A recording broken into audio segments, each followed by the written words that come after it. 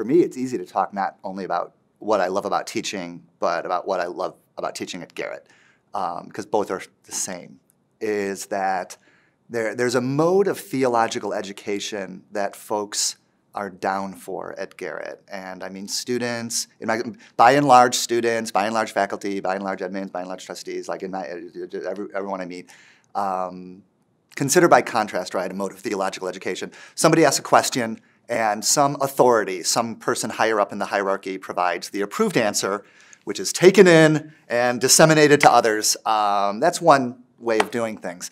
Another way of doing things that I prefer and we enjoy here is somebody asks a question and a guide, a facilitator, somebody assists this person in questioning the question, examining the question. Consider there was a Time cover way back in the day. Something had been found, Noah's Ark or something. Is the Bible true? Is the Bible true? It's asking for a yes or no answer. But then you question the question instead of just answering it. What do you mean the Bible? What do you think the Bible is? What you think the Bible is probably not what the person next to you thinks that the Bible is. Why do you think the Bible is saying something with one voice that can be true or not true?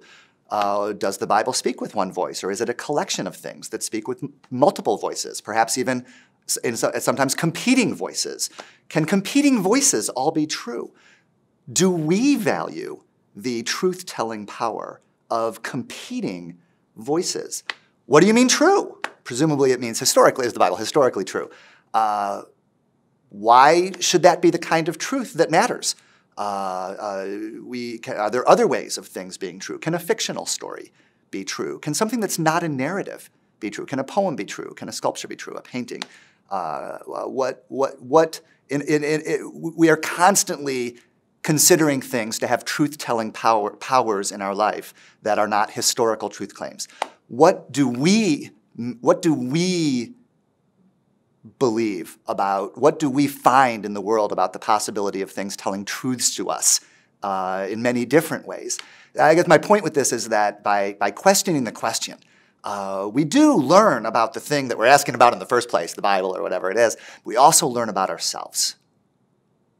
And the fact that we are down for that at Garrett, right, to learn not only about the things that we're investigating, our theology, Bible, history, what have you, but that we are investigating the power of ourselves to be changed and to be more in the process.